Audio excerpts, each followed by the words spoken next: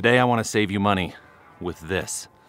Yeah, I'm going to show you a little technique on how you can avoid doing a mechanical aeration this year. And it's not going to be out there stabbing the lawn with this thing.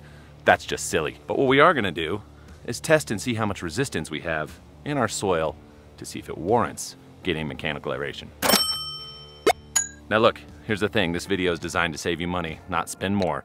So I want you to realize there are good things about aerations. There are also times when you just don't need them, and that's what this is going to be about. So let's just see what we can find out today. Hopefully this does a lot of good for a whole lot of people out there. It's the time of year where spring aerations are very popular. Aerations and dethatching are coming into play for most lawn care companies and some small businesses and things like that. It's also a time that for cool season people, particularly out west here, a lot of aerations take place in the springtime. What I want to do today is show you how you can avoid paying for an aeration or doing a service that you don't need or that your grass really isn't going to benefit from. And we're going to use this tool right here, something every single person has in their garage, in their kitchen, somewhere. You've got a screwdriver. So this one right here has about a 4-inch shank on it, and all we need to do, if we're going to test and just see how compaction is in the lawn, is take that screwdriver, and if you can lightly press down, and look, I mean, no real heavy pressure. If you can sink that down into the ground, you probably do not need to get a mechanical aeration this year, and you can skip it. Now, if it's different and you find yourself out there shoving and shoving and shoving, trying to get this thing down in the ground, there's two things that it could be. Number one, could be that your ground is just extremely dried out. That's entirely possible, and maybe you should be checking to see how your irrigation is, or if you're just low on rainfall or something like that. For the most part, if your soil is holding any kind of moisture, it should be as simple as that. Down below in the description, I have a link to a video. It'll also be linked at the very end.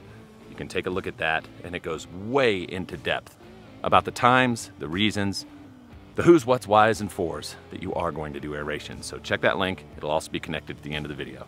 Okay, so this is gonna be kind of a little bit weird, but I'm gonna cut away to something that I filmed yesterday because there's some really good information. I just didn't really like how I communicated everything, so I had to reshoot some stuff.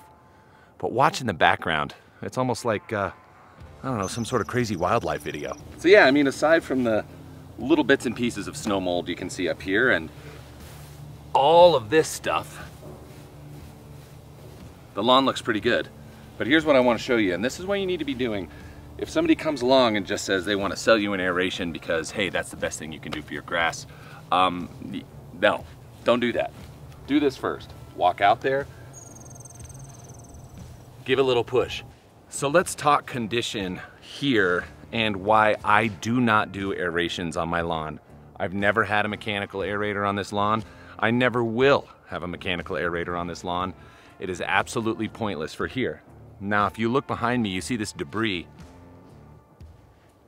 This was all caused by voles. Voles are a little bit bigger than a mouse, not quite as big as a rat, and they burrow under the snow and they eat in these little pathways and they just kill the grass. Now, this is going to get cleaned up actually in a video coming out later this week, so I've been leaving it here even while everything is sort of coming together and the lawn's greening up. But the overall condition of the lawn coming into the springtime is fantastic. It's growing rapidly. I have not started irrigating, and I'm not gonna do that here for a little while. At least that's my goal. The ground is soft, and it's always soft. It doesn't matter if it's summertime, springtime, fall time. I am always able to get something down into the ground. One of the most important things about having a lawn is tending to it properly. It's feeding it regularly. It's making sure that you're driving roots and not just forcing top growth all the time. The thing that helps me the most is I am very heavy on my biostimulants. There are products that I put down on here that make sure that the ground is staying soft and the roots are growing deeper. And I'm gonna do that maybe 2 or 3 times a year with light applications that cost next to nothing. That was a pretty neat trick, I think. I don't know if I could do it again. I feel like lightning only really is going to strike once, but let's just see. Okay.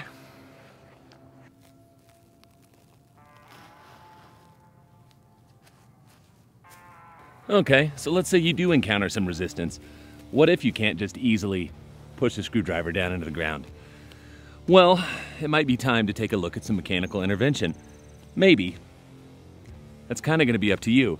If you continue to have this problem and it's something that is compacted all the time, it's time to look at what you can do to sort of switch up your entire situation.